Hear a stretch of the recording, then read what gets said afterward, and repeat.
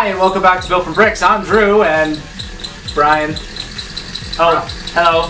Come on, I was playing here. This is not time to be playing. Look at this thing. It's pretty cool, but we're about to film the show. Alright, come on. Ruin all my fun. Alright. This is Pirates of the Caribbean, that's what we're talking about? No, we're not talking about Pirates of the Caribbean. No, it's not Pirates of the Caribbean. It's not from the same studio. It's actually, today we are talking about Spider-Man Homecoming. And there are a couple of sets out for Spider-Man Homecoming. There are two sets. There is the Beware of the Vulture, that's this one, and there is the ATM Heist Battle. So if you've seen any of the trailers, any of the commercials, any of that stuff, you have seen... I haven't seen any of them, actually. You haven't seen any of them? No.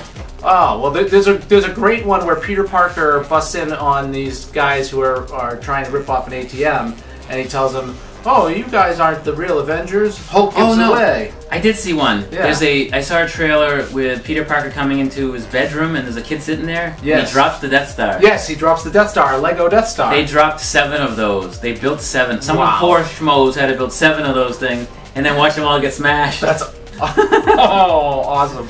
Well, these two sets are pretty cool. Now, this one takes that part of the trailer and it actually has 2 guys in here, and one part of their face is, they have like the 2 faces that you can turn around. Double-sided faces. Yeah, double-sided faces. One has a Captain America mask on, and the other one guy has a Hulk mask on, and then they have regular faces on the other side. So this one has the Shocker. Who's the Shocker? Yeah, the Shocker is one of his, part of his rogues gallery. No, it's part of Spider-Man's rogues gallery. He's not Electro. It's not as good as Electro, as powerful as Electro. He actually has like a weapon that does the shocking.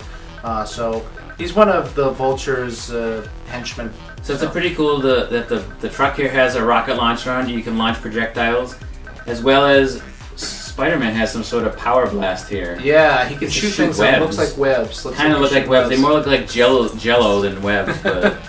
Well, they're all balled up, so yeah, it doesn't look like they start off that way. Oh, do they open up? No. Oh. Like in, That'd be cool. And this one actually comes with Iron Man too. So Iron Man's come in a lot of sets. Well, there are a lot of Iron Man figures, and I'd like to try to figure out all the ones that I have so I can get their armor in order. Do you know what the password is? What there's a password for the armor? No, there's a password for Batman's cave. Oh yes, no, that is not a good password. It's a great password. If you've seen the Batman movie, it's a great password. I'm not saying it, because Iron Man's my guy. Oh. And I see that Captain America is probably your guy. This always ends up being the case. Yeah, we're always opposites. The password for Iron Man sucks. Bring down the whole system that way.